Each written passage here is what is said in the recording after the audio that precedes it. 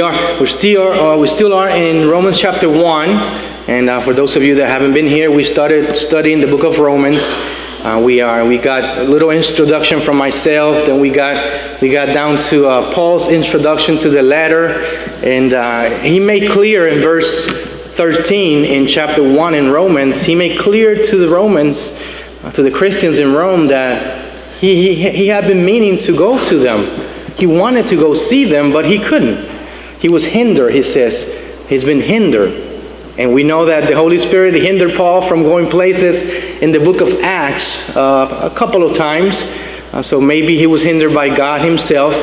One thing I do know is that because he was hindered from going to Rome, we have the book of Romans. Because he had to get down to business and write what he wanted to tell them when he saw them.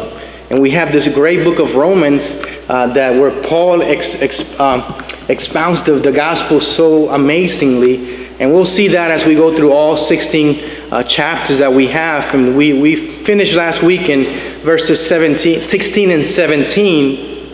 And so we'll cover verses 18 through 32. Now, when we get down to business and we ask ourselves, what is our greatest need? What is our greatest needs? Think about a man that has an accident at sea, a shipwreck, and he just holds to whatever is left of the ship. He wants to survive. He gets to this island, and there's nothing there. There's nobody there, nothing. What becomes his greatest needs right away? Boy, he wants to have shelter. He wants to have food. He wants to survive. That's the greatest needs that this man has. He tried to do his best to survive. But here's the reality. Human beings are more than just a body, a flesh, that outer person. We're more than that. And our greatest needs is really not food or clothing or shelter. When we talk about that inner person, the Apostle Paul would say that our greatest need is Christ Jesus and his gospel, his good news. I know we always hear that, and I'll say this for the benefits of those that are here that might not know this, or maybe somebody watching later, but the gospel of good news. What are the good news? That Jesus came to take our place. The wages of sin, Romans 6:23 says, is death. So when we sin, we all sin, we deserve to die. But we don't have to. But Christ took our place. He came to the world to do that. So we have those good news. So the reason he gave his life, that is the reason he gave his life to a proclamation of the gospel, the Apostle Paul did, because he wanted to spread those good news of Jesus Christ, what he did for us. He wanted to spread that, and he dedicated his whole life to do that. Now in Romans chapter 1, verse 16 and 17, this is what Paul said right before. This is what we closed last week. He says, "For I am not ashamed of the gospel," the good news of Jesus, "for it is the power of God for salvation to everyone who believes, to the Jew first, and also to the Greek. For in the gospel of Christ, the righteousness of God is revealed from faith to faith, as it is written, but the righteous man shall live by faith." So this is a remarkable statement or announcement, if you will. Man can live. And I'm not talking about physically. We're alive right now in the physical sense, and we know we will die. As I always say, I always tell people in a jokingly manner, death is an appointment you're not going to miss. Doesn't matter what you do. You're not going to miss that appointment. We're going to die physically, but we don't have to die spiritually. And that's what Paul is saying here. We can live eternally in the Spirit with God. So Paul says that the gospel, the good news, is that power, is the power of God to make men right with him. To restore our relationship. Now, verses 16 and 17 of Romans 1, this is where we get form the theme of the book of Romans, which is justification by faith. The righteous shall live by faith. So it's all about God's righteousness, and that's what we're going to see as we continue to go through the week. So at the beginning of this great, wonderful letter, Paul here declares, he says in verse 16 that it's for the Jews and the non-Jews. So basically, it was a universal need that the apostle had, not just for the Jews, not just for the Greeks. It was for all people. So we all need it. We are in desperate need of a remedy, of a redemption from our God, our Creator, because of what we did. So one is not likely to be, we were not likely to be interested in good news if we don't understand what our needs are. You know, there's every single hour right now, there's somebody going in a hospital room and getting a surgery, any kind of surgery, okay? But when you think about that, you think that when you go into a hospital room to get a surgery, if you didn't know the need that you have to get that surgery, I don't think nobody would. Everybody that's going right now to a hospital room and getting a surgery, they understand the need. So it's the same thing in the spiritual realm, if you will. We have a great need. Man has a great need. But if we don't understand the need, then probably we will not apply the remedy. We won't. So believe me, we need all kinds of surgeries when it comes to the inner person. We need heart surgery. Our hearts will be clean when we understand God, when we understand His will. And there's actually a few surgeries that we need when we are outside of Christ. And even when we are in Christ, sometimes we still need to go to surgery again and to go into the hospital room and let God operate on us and work from the inside out. You know, talk about hearts. Our hearts are covered. Paul is going to talk about that in chapter 3, how the circumcision is not in the flesh anymore, it's that of the heart. Our hearts are covered when we're outside of Christ. We don't see how we're supposed to see. Our eyes, we're blind. If we don't know what God wants for us, what He expects from us, we're blind. Our ears, you know, you keep going down our throat. We say so many things that hurt people. We need surgery. We need legs. We don't know where we're going. We're stumbling. We're going left and right. We're not staying in the center. We're talking about arms. We reach for things that we're not supposed to reach. Touch things that we're not supposed to touch. Our stomach. We're eating things that we're not supposed to eat. It's all spiritually. Don't think about the flesh. And we have a spiritual cancer, if you will, that's eating us from the inside. And I'm saying all this to make us realize that we are in need of God's remedy, the gospel of Jesus Christ. So Paul says that the gospel is that power. The gospel is the power of God for salvation. He also shows the universal need for the gospel in chapter 1. We'll see it in Romans chapter 1 all the way through chapter 3, verse 20. And he divides all humanity into three groups. And we can divide it into two, of course, Jews and Greeks, or Jews and non-Jews that compose the whole world. But we're going to approach this a little different. And Paul here divides humanity into three groups, and we'll see that from chapter 1 all the way to chapter 3. So every person, regardless of who he or she is, will find himself in one or more of these three categories. And the first of all, of course, Paul says that some are rational sinners. And that's what we're going to deal with today, this morning, in chapter 1, verse 18 to 32. Now in Romans chapter 2 and chapter 3, Paul will explain that some are reformed and religious sinners. He will talk to the Jews about that. So those are the three categories. But we'll see, every responsible, accountable person in this room and in the whole world. If you're of age and you understand what good and evil is, and you're accountable, we will fit in one of these three categories. No questions about. So Paul's purpose here is to emphasize of regardless who we are, regardless who we think we are guilty before God, and we're subject. And this is why I don't want anyone here, and I know God doesn't want to, but we are subject to the wrath of God, to His judgment. We don't want to go through that, and we don't have to, as we will see when we finish. So we'll focus, like I said this morning, in verses 18 and through 32, where Brother Bradley read.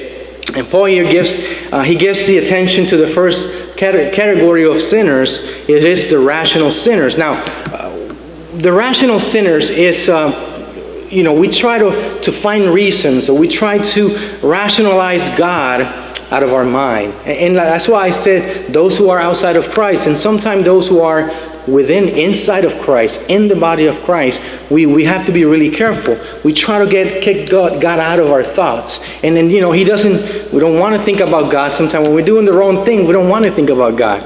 But when you're studying and you're reading constantly, that's what's the first thing that comes to your mind. But people on the outside, the Greeks, the Gentiles, the non-Jews, they didn't want to do that. They want to keep God out of your mind. To think about God, would be to reprove all the evil deeds that people were doing and still doing.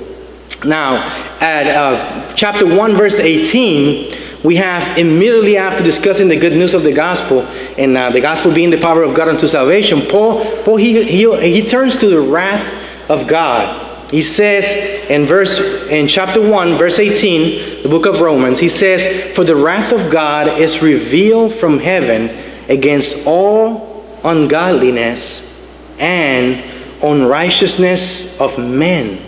That's what Paul says. And one response here that men often makes is to reject the light of God, the light that God has given us. So we'll look in John chapter 3, if you want to turn there. John chapter 3, Jesus there spoke about the light that God has shed upon humanity, and how men reject that light. And he'll say why as well, and you'll see that it kind of will support what I'm saying basically. John chapter 3, verses 17 through 19, this is what Christ speaking, he says, "For God did not send the Son into the world to judge the world." See, you have to pay close attention. God did not send the Son into the world to judge the world, but that the world should be saved through him. He who believes in him is not judged. He who does not believe has been judged already, because he has not believed in the name of the only begotten Son of God. And this is the judgment, that the light is come into the world, and men loved darkness rather than light. For, why? For their deeds were evil. So that's what happens to us. God has turned on the light switch in this world when he sent his Son. But people didn't like him. Why? Why they don't like the light? Because the deeds are exposed. When we start reading the Bible, the New Testament especially, our deeds are exposed. We realize what we're doing. We realize that we thought we were something, but we're not. So we need that light to guide us. So man has light at his disposal. We have, so and that's of course that you can actually find God. That's what God sent his light into the world. Now the problem is, as Jesus here points out in chapter 3 in the book of John, men just love darkness. They love to stay in darkness. It's better for your eyes, right? When you dim the lights, can't see, it doesn't bother you. You turn on those lights and you just go like this. The same thing the inner person does. When you're doing something that is not right before God, you open the Bible and you go like this. You don't want to hear it. You don't want to hear it because our deeds are evil. So man rejects the light of God that has given us. There's also a principle that Jesus laid down in John verse 7. This is a very simple principle, and we miss it because it's a sentence. So there is John 7, the first half of the verse, and that's very important to everyone who seeks for the truth. Are you a truth seeker? So this statement is very, very easy and very simple, but unfortunately we miss it. Here's what Jesus says in John 7, first half of verse 17. He says, if any man wills to do his will, he will know the teachings. So a very remarkable statement, very simple. If you desire to find the truth, Jesus is saying here, you will find it. You will find it. If you make up your mind and you want to know God, Jesus says here, you will know his teachings. But you have to make up your mind, because God is not going to make up your mind for you. We are free will beings. And God wanted it that way. So we have to make up our mind. So somehow, some way, when the sincere seeker of the truth make his search, God will bring that person into contact with the truth. Okay, so the problem is, unfortunately, the problem is that truth convicts and convinces. It's the same thing what I was saying about the lights. And it convicts and convinces that we are in need of God, that we are in need of the plan of salvation. Now, and it convinces us too that we are in rebellion against God. When that starts happening, our pride starts suffering, and we don't want to hear it. Now, the answer to rebellion, of course, is to say no to ourselves. We don't want to do that as well. It's all about me, right? But it's really not. That's the answer to rebellion, is to say no to ourselves so we can say yes to God. Listen to Paul writing to Titus in chapter 2, verses 11 to 13. For the grace of God that brings salvation has appeared to all men, teaching us that, denying ungodliness and worldly lust, we should live soberly, righteously, and godly in this present age. That's what God wants from us. But we have to say no. No to who? To the self, to the lower self. We have to say no. So, and that cuts right across our grain of men's pride, the pride of life. We were talking about that this morning. For in our pride, we don't feel like we need anything. We got it. I got a job. I got this. I got that. So we got this. We don't need God. But it's not about the physical needs. It's not about what you can provide for yourself in the body. It's about spiritual. It's about the inner person. And that's what we have to be. So we may not want the truth because of that. Now men or we may reject the light of God, of course, that he has given us because we love that narrative. Now, in verse 18 says, that person that denies the truth of God, he suppresses the truth in unrighteousness. That's verse 18 in Romans 1. So what we do is when we don't want to hear it, we hold the truth down. We suppress it. We don't want to hear it. So we just push it down and we don't want to hear it. So man rejects God in three ways.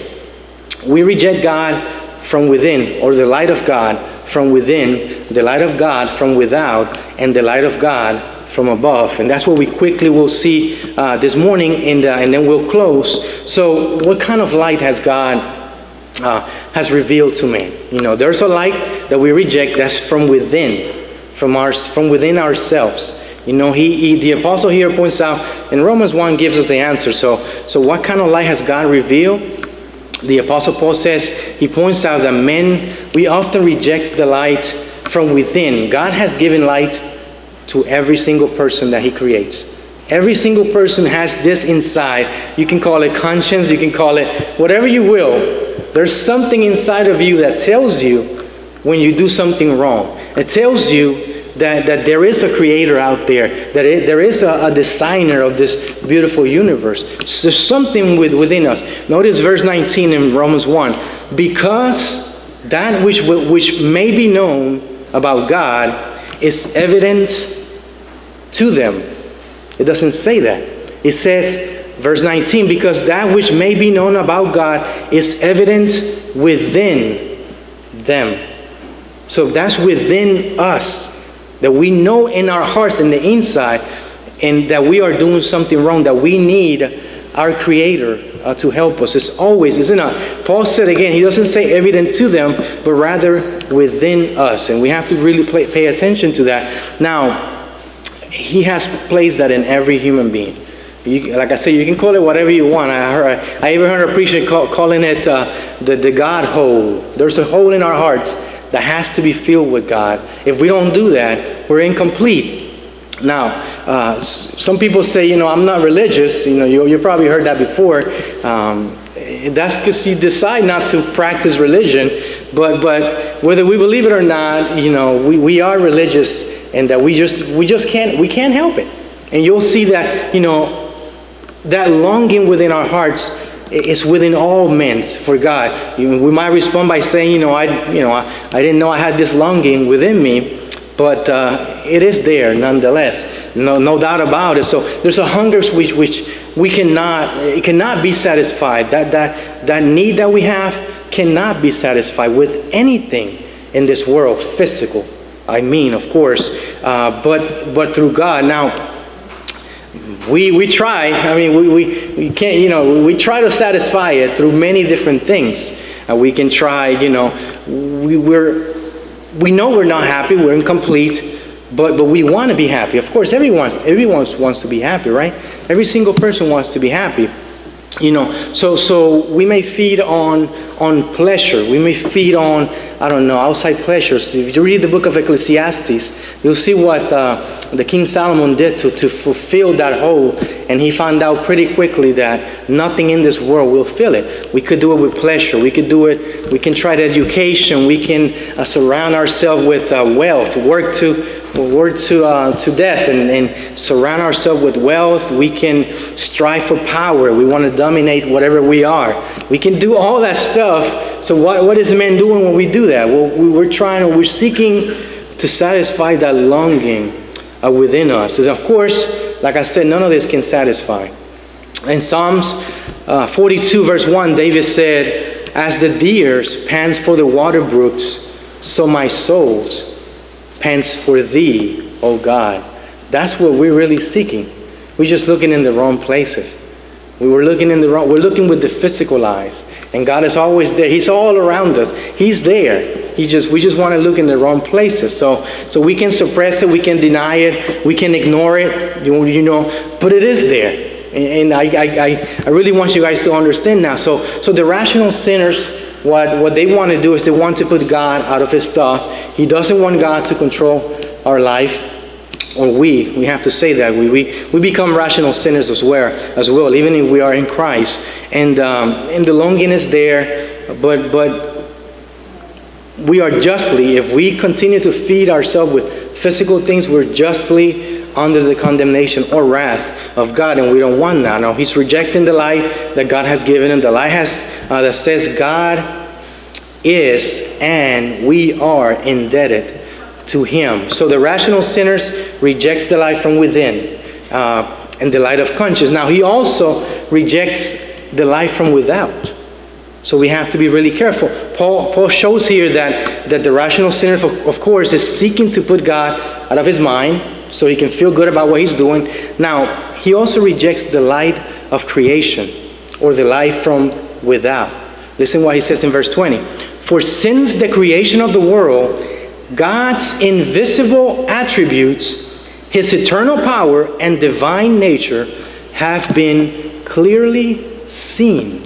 There is no excuse that you look out there in this universe. You even look at, I always say this, you look at your body and how it works, how perfectly everything works, and the cells and all that stuff that works in our body, in this universe, the stars, the sun, the moon, the tide, everything, the water. I mean, there's so many design in this world that it'll be unreasonable to say and to deny that there is a divine person. There's something bigger than men. That's how I like to put it, so we all understand. There's something bigger out there.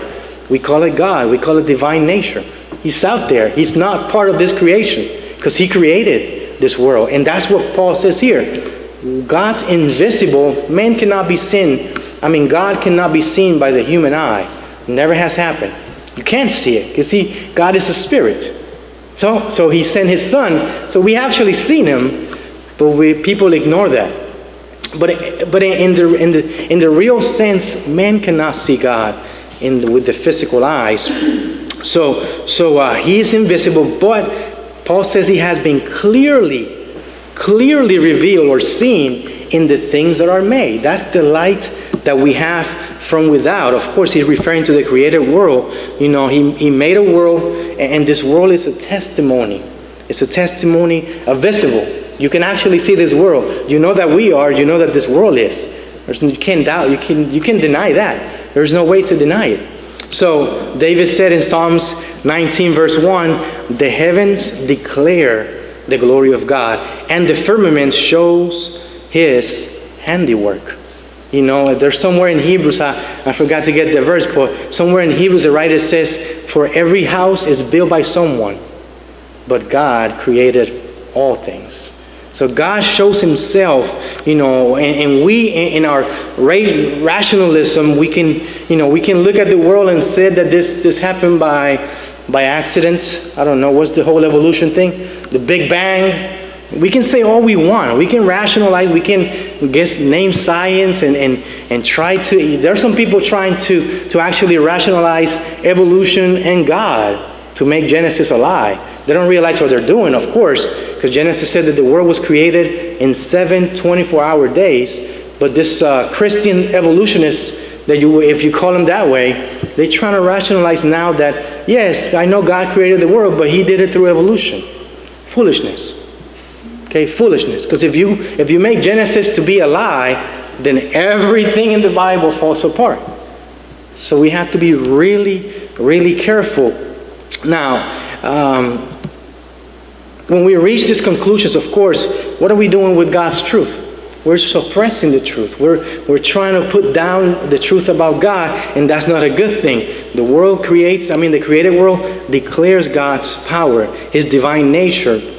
And we are responsible to accept that evidence that's before. Remember, faith is, a lot of people confuse faith by just taking a leap of faith.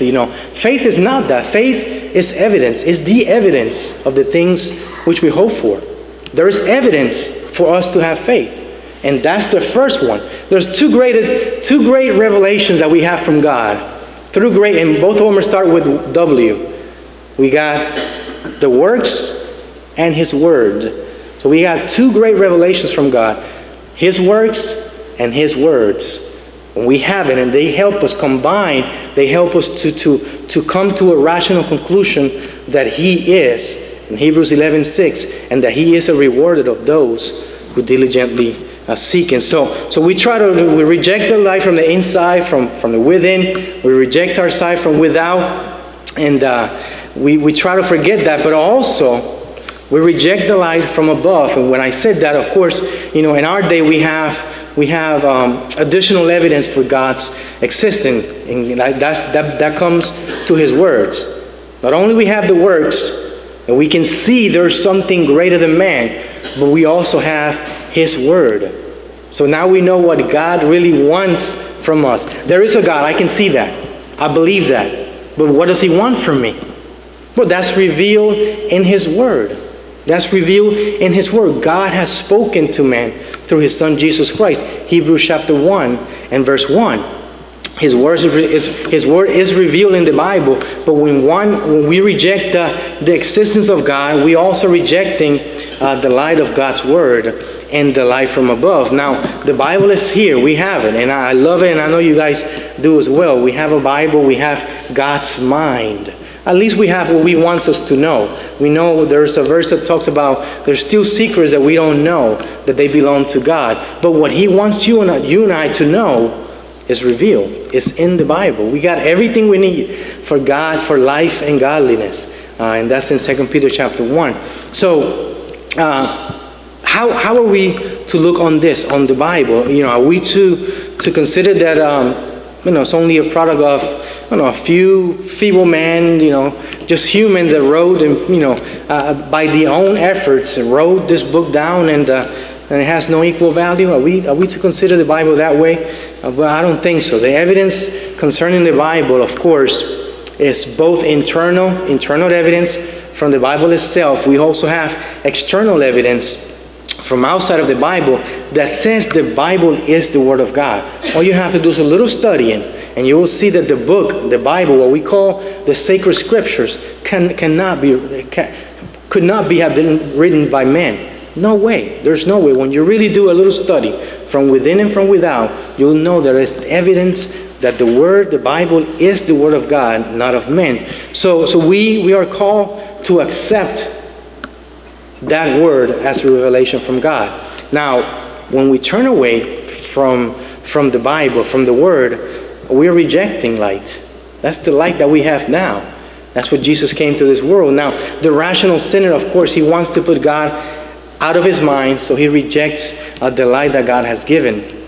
He overlooks the moral consciousness that we have within, and of course, he bypasses the creation world that God made, and all we do is just give a passing thought to the Bible as a revelation from God. So we have to be careful. As a result, of rejecting this light or God's light, God's wrath and judgment. And that's what I said in the beginning. We don't want to participate in God's wrath. We don't want His judgment, and we don't have to. And that's what I said. We don't have to. We don't have to. We cannot become these rational sinners that we become. So before we close, there's a couple of verses here. And this couple of last verses from verse 21, we'll find 6 judgments, and then we will close. They're here announced in Romans chapter 1, verse 21. The first of all is Paul says here, verse 21, their foolish heart was darkened. Their foolish heart was darkened. Verse 21. So if one loves darkness, God will allow him or her to work in darkness. Don't forget that, and never come to the light. If you want to do that, I said God is not going to force you to believe, to look at the evidence, and then to read about Him and to believe in Him and in whatever He did and all He has done for you. He's not going to make you do that. We have to make that decision. So their foolish heart was darkened. Verse 21. Verse 22, the second judgment, he says, professing themselves to be wise, they became fools. Now, when we put God out of our mind, out of our thoughts, we become what? Fools. There's only one verse. Psalms chapter 14 and verse 1. The fool has said in his heart, there is no God. So if you say in your heart, or anybody watching, there is no God, unfortunately the Bible says you're a fool. Because the evidence is too clear. Too clear to ignore. So there's next judgment will be in verse 23. And there God announced in verse 23, and changed the glory of the incorruptible God into an image. Okay, so when man rejects God, well, he turns to what? Idolatry. That's what we do. And if you look at the sequence, you start pretty high. You start as a bird, and then you go to the 4-legged animal, and then you go all the way down to the floor, to the creeping things. That's a sequence there. All right? That's what happens when we reject God. You go from thinking you're something to coming to the reality, and to then just laying down with Satan, the serpent of all. So we have to be really careful. Now, like I said, when man rejects God, we turn to idolatry. You know, and back in the first century, men were Gentiles, non-Jews, were really easy to do this. They'll make their idols out of all things, golds and all kinds of materials. They will also make temples for those idols. Now, but 21st century people, we're too sophisticated, right? To make these little animals and hang it on our necks or put it on our houses. We're too sophisticated, right? So we don't have idols of wood or stone, or do we? Do we? I think we do. We bow down to cars. We bow down to houses. We bow down to many other things. But we make God sometimes even ourselves. We become our own gods with little g, of course, lowercase g. It might be our jobs. I always say that. It might be our possessions. You know, if we reject God for possessions, He will allow you, again, the same principle. God will allow you to go on your idolatry. If you want to idolize your possessions, your physical possessions, God will allow you. He says in the fourth judgment here, if God is seen at verse 24, he says, God gave them up to the lust of their own hearts. God gave them up to the lust of their own hearts. So God will allow you to be consumed by your lust, your fleshly lust, that is, of course, if you want to be. He'll let you. He's not going to make you. So we have to be really, really careful. In the fifth one, or the fifth place, in verse 26, he gave them up to immorality. Listen to this. For this cause, God gave them up to their vile affections. And here, in this verses, he's speaking about homosexuality, of course, and condemns it. You know, many people say that the New Testament doesn't talk about homosexuality, woman with woman, men with men. Well, bring him to chapter 1. You don't really have to explain much. And they do things. I know my daughter gave me a note. Now they try to justify homosexuality.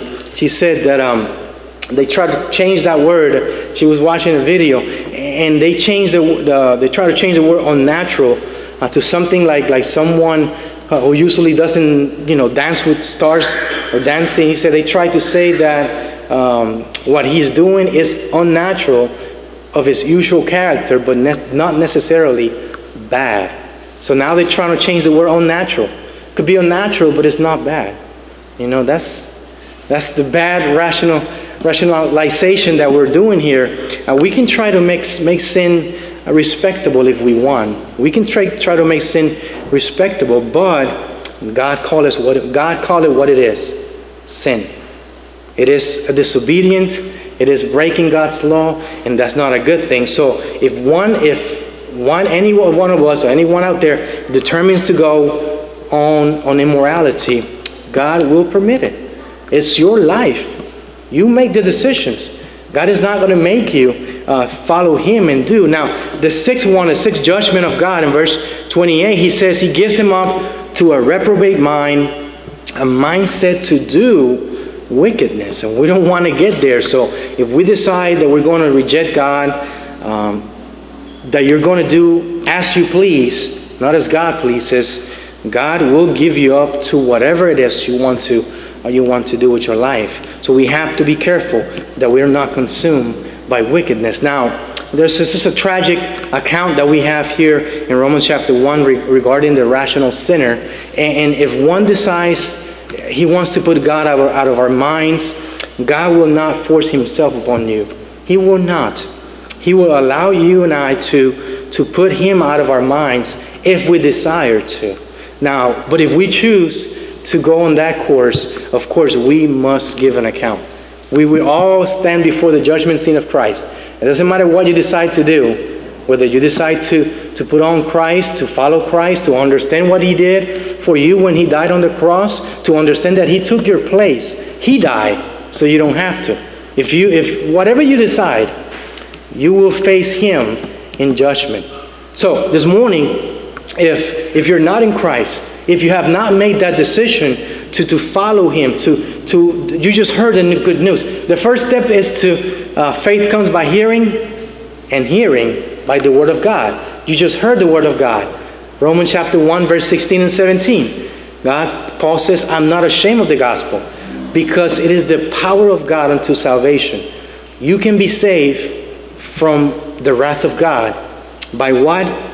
By believing in Jesus. Believing that He came to this world, became a human being, suffered on that cross, shed His blood for your sins and my sins. We put Him on that cross. Once you understand that, of course, there's got to be a repentance. You have to repent of your sins. If not, Christ says, you will die in your sins. Once you repent, of course, He asks you to confess Him. Not confess your sins, but confess Christ before men. Say that you do believe that Jesus is the Christ, the Messiah, the Son of God. After you decide to repent, of course, you have to go to the waters of baptism to wash away your sins. Acts chapter 2, verse 16. Ananias told Paul, what are you waiting for? Arise and be baptized and wash away your sins, calling on the name of the Lord. So this morning, if you're not in Christ and you want to make Christ your Lord and Savior, we can do that this morning. If you aren't in Christ, and unfortunately you've been acting closer to this description of Romans chapter 1, verse 18 to 32, and you want to repent, you can do that as well. As long as you're living, if you are in Christ and you sin, repent, confess your sins, and the blood of Jesus Christ will continue to cleanse you. Whatever the need might be, if you want to make that happen this morning, let us do that as together we stand and sing. What can wash away my sin? Nothing but the blood